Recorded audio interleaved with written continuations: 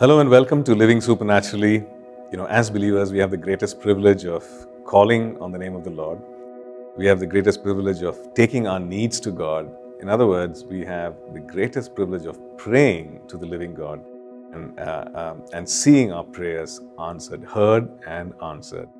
There are many kinds of prayers in the Word that we see: prayer of asking and receiving, and prayer of faith and intercession, and so on. We're going to look into the Word and study about one prayer that was made and then learn from it. So today we're going to look at Philippians chapter 1 and part of it where Paul prays to the believers, or Paul prays for the believers in Philippi.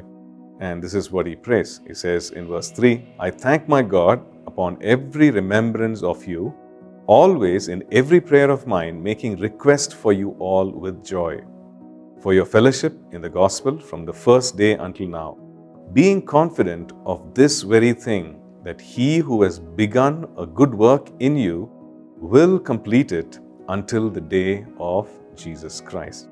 So here Paul prays and he says, he thanks God upon every remembrance. Every time he's reminded of them, he thanks the Lord. So he's praying these prayers, these spontaneous prayers, and every time he's reminded of something or some believers in Philippi, he thanks God for them. The thing he says is that always in every prayer of mine, making request for you with all joy, for your fellowship in the gospel. So their partnership in the gospel, their partnership for kingdom work is something that he's praying for, that they would partner, that they would do the work of the kingdom, of the extension of the gospel, of the kingdom of God. And this is something that he is constantly praying. And this is something that we can pray as well. Pray for people, for their fellowship, thank God for their fellowship in the gospel, gospel work. And if we know that they have not yet started doing anything for the kingdom of God, or in the extension of the kingdom of God, for the extension of the kingdom of God, we can pray towards that as well. Maybe there are some challenges, maybe there are some fears, and maybe there's some wrong understanding which is really preventing them from going forward and stepping out in faith. So we can pray and ask God to enable them to get into kingdom work and work for the extension of the kingdom. The other thing he declares over them is this. It's more of a declaration, not a petition, but he just declares, being confident of this very thing, that he who has begun a good work in you will complete it until the day of Jesus Christ. So he's declaring that the God who has begun a good work will bring it to completion.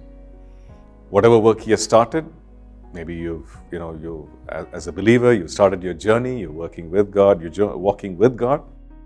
Now, the work that the Lord has started, he is faithful to bring it to completion. So he declares that over them. So here we see that this is a kind of prayer that we can pray over ourselves, and we can pray and for our fellowship in the gospel work, and we can also make this declaration over ourselves, saying that God, who has started a good work in me, will bring it to completion. Let's pray. Father, we thank you, Lord. We give thanks for those whom we know in our sphere of influence, whom you have brought into our lives. And Father, we pray, God, for their fellowship in the work of the gospel. And Lord, we pray that you'll bring them to maturity, and I pray that they'll discover their call and purpose and step out in faith into the work that you've called them. And I just pray, if there are any barriers, anything that is hindering them, let it be removed right now in the name of Jesus. Father, we also declare over their lives that the Lord, who has started a good work, you will bring it to completion until the day of Jesus Christ. And let this give them much hope and much joy and much confidence. We thank you. In Jesus' name we pray. Amen. Thank you for tuning in to Living Supernaturally. For more resources to strengthen your spiritual walk, please visit apcwo.org.